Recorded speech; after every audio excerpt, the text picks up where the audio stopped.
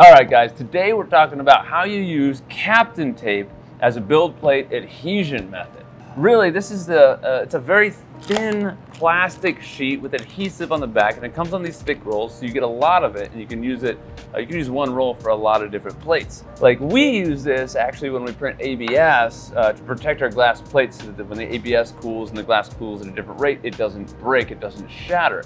I actually have a love-hate relationship with this material because it works extremely well, but it is also extremely difficult to put on. I actually really like to print ABS, so this is what I like to use because it will not break your borosilicate glass, because this will give way first, but as you will see, it's not the easiest thing to put on, but worthwhile. So we'll go into how to do that now. All right. So if you're gonna take your plate, I think the first thing you wanna do is take some water or some Windex. You can do this wet. You wanna do it wet. It's easiest. The wet method is the best method. You can get all the bubbles out. You're gonna do it alone. Get one corner. This is no joke. This is how much of a pain it is. Yep. I'll center out the plate. And I'll just center out the plate. Get it right in there. If We're looking pretty good, and I'm gonna squeegees, you know. Okay. All right, we're good. Just use your hand. Just use your hand. All right. I think it's better to use the hand. Oh yeah. Sometimes, yeah. All right, now you got, palette tape. And you want to push it all off. Right. That's the only way to get the bubbles out. The water lets it move around. Let's cut it to get the bubbles and the creases out while you're doing the application. So if you don't use the water, it'll just stick. Oh, there we go. All right, now the whole thing's saturated and wet. Let it sit, hang on. So a really big tip is to cut it about 2 inches away from the roll, because then you can fold over that into the roll and you can actually unroll it again. If you don't do that, if you cut it right next to the roll, that's why I always see these like this. Right. Yeah. If you don't do it next to the roll, then you risk having it split. Hang on. Yeah. You risk having it split like at an angle. You know how like tape sometimes, packing tape, it'll be that long thing, you can never find the edge again. Same thing will happen with Kapton Tape. So try to give yourself some slack, fold it over, give yourself some extra room. All right, so now what's next? Well, if you don't have a squeegee, use this.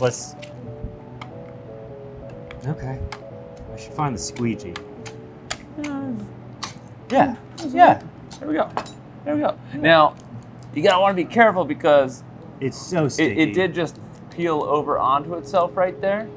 So that can happen sometimes. We can just cut that off. But the other thing is, while it's still wet, there's still water under there. You need to squeegee everything out, and it can like lift at the corners and stuff. So what we like to do is we like to actually go all the way over the edges of the plate sometimes. You gotta get that water out.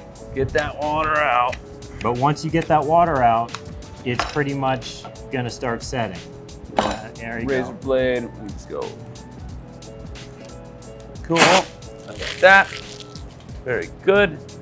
And then try to pick it up, or we're gonna wrap it around the edges.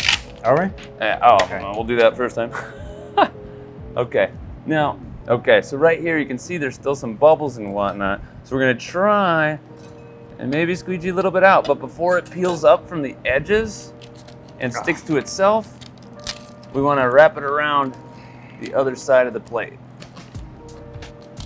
And then you can leave this on sometimes, or you can cut it off once it dries a little bit better and you squeegeed everything out. So you're gonna do one side. I'm gonna try and squeegee this. It is really easy to cut too, so if you're too crazy with the palette knife or whatever you're using, you can actually puncture it, which usually isn't a big deal, but all right.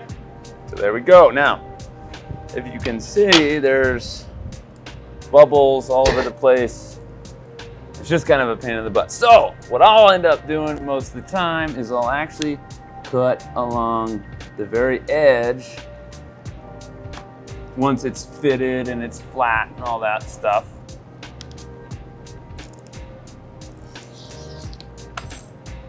And then I don't have to worry about the bottom parts, but I have a perfectly fitted piece of Kapton, right? So then you go and you do your best job to get all those bubbles out. All right, so I've got a fold over right here, and so I'm gonna go ahead and cut this. Now, if I go from the edge, you'll notice it sort of bows up right there. So I'm gonna actually start inside from the edge.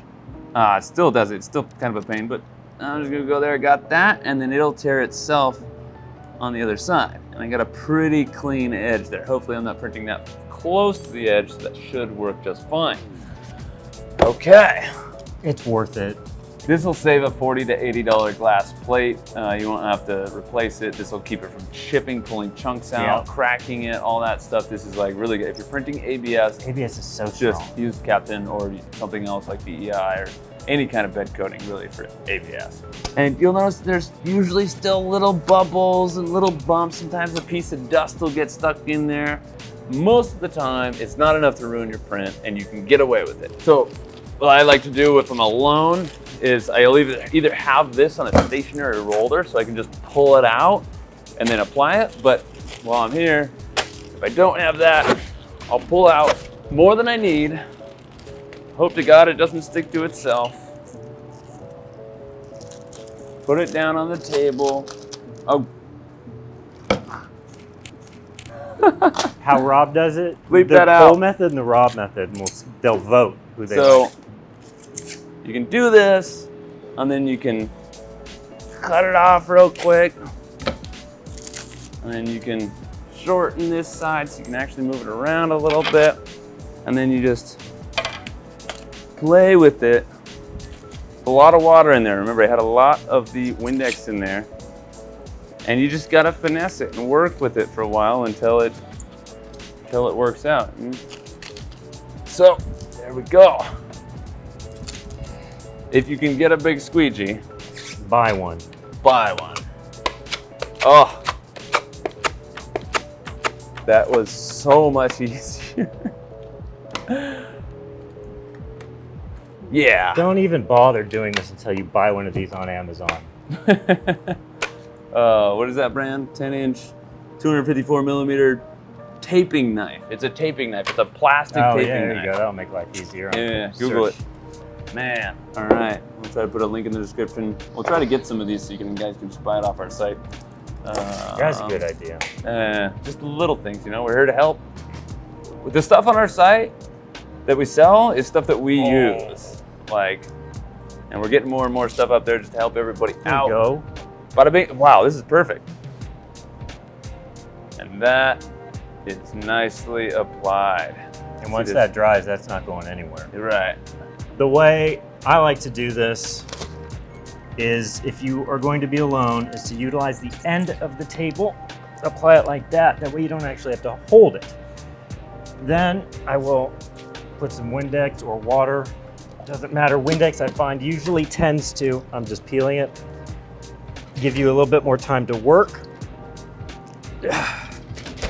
And then I will spray the underside of this as well, just once, just a little bit.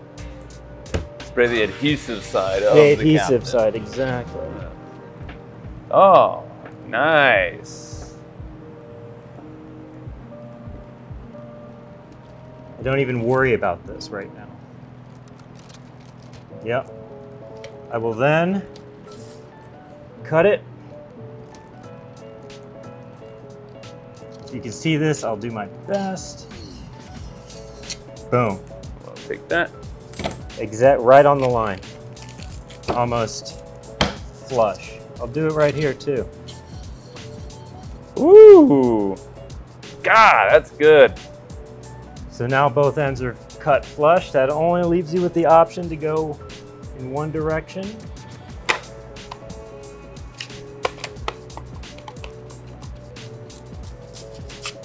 Get all those bubbles out. Now you can go in either direction.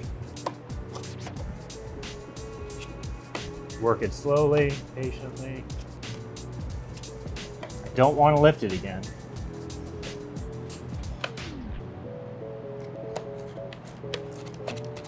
Has it already started setting? Yeah. I want a little more time. As long as I don't. So I'm going to do this as if I was doing it alone. If you fold it over, yep. Spray it a little bit more. Clean. Make sure you have enough lubrication in there. It helps a lot. Water, Windex, whatever you got. Glass cleaner. It's ammonia-based cleaner. It's water, ammonia, probably some other stuff. Well, A little bit of red or blue 40, you know, I don't know.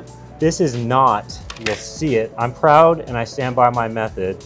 These are not water bubbles. Those are like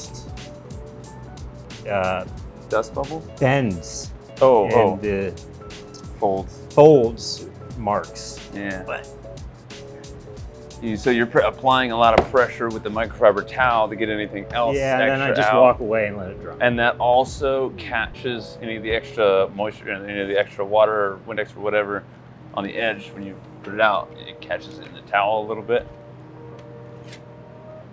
There we go. Then walk away. Let it dry. When you print your first part and then you use the palette knife or whatever to take off your part, it can actually cause a little Go ahead, do it. Yeah. Like that. Right, so you can see right here, I nicked it with the palette knife, and now we get this little fold. It'll just spread. A lot of the times you might be able to put it back down, or it might come off with the part, is more likely. It'll actually come off on the bottom of the part. So hopefully it'll just give you a little patch right there. Now if it's a really big patch, you can put another piece of Kapton in there, or you can just leave it and print on it. It'll still probably be successful in printing, especially if you're using a, like an adhesive, nanopolymer, or glue stick or anything like that. It should be pretty good. I tend to not use the blade to get the parts off. I knock it. So if you got a part on there, because this stuff likes to tear really easily. So instead of going in and this is how you normally would get a part off, bang, bang, bang, bang. Trying to get under it and scratch like that, boom. Oh no. Oh, it just hurts. I would just hit the part, tap it on the side until it wants to break free. Instead of digging in, just tap the part on the side. This stuff is already pretty sticky by its own nature, so you don't really need to use a lot of adhesive on it. It's just, it has great properties as it is. But if you do get a scratch in it while trying to get the part off, as you take the part off, you're gonna just pull so much with it, all your hard work is gonna be over. So be delicate with it. And just try to tap the part off or pull the part off gently. Don't get in there and start digging around with a palette knife, or, this is what's gonna happen. It's important to note that this Kapton won't actually work for high temperature materials like PEEK, Ultem, which is PEI, or PPSU, any of those. It'll just rip it, kind of like blue tape rips ABS. Right, and a lot of it has to do with the heat. The temperature of the build plate the adhesive just doesn't stick anymore, and it'll peel up. Plus, the warping on those materials is so much more intense that it just doesn't stay down. So you need to actually print PEEK and Ultem on a solid piece of material, whether that's carbon fiber, an Ultem plate, or a silicate or ceramic glass. You won't be able to do that. And if you do need to do that, we actually have our nanopolymer adhesive, which we developed after getting tired of the glue stick method. Works great. Just put it right on. It's really, really easy to do. It'll give you great adhesion. On normal materials, even on Kapton, like with Kapton, you'll still need to use a brim or a wrap sometimes, but with the nanopolymer adhesive, you don't ever need wraps or brims or anything like that. It just sticks down. So whatever you're using, all of that, this helps it. So we just went through the whole process. This is how easy it is, and you're done. Stick it in the printer, print, good to go. This does work well though. It does. And if you're using ABS, use the Kapton, even with the nanopolymer. Yeah, this stuff is so strong that ABS, we break a lot of glass with ABS in our glue. Even glue stick will break glass when used with ABS. ABS is the dangerous thing. It is. So that's how you use and apply Kapton tape to your 3D printer bed. Use it for bed adhesion. If you got any questions, leave it in the comments below. We're more than happy to answer your questions. We love talking to you guys about all the crazy projects you're working on. If you have a good idea for how you apply this, because this seems like an art form, let us know. Because I'd love to know, actually. And we should do a video on ABS, because that's a whole... It's not even meant to be 3D printed, but anyway. It's awesome. Anyway, thanks for watching, guys. Have a positive rest of your day, and we'll see you on the next video. If you want a sample of this stuff, we'll actually send you a sample. Just hit us up, check out the website. We've got samples, little jars of it. More than happy to let you try it out.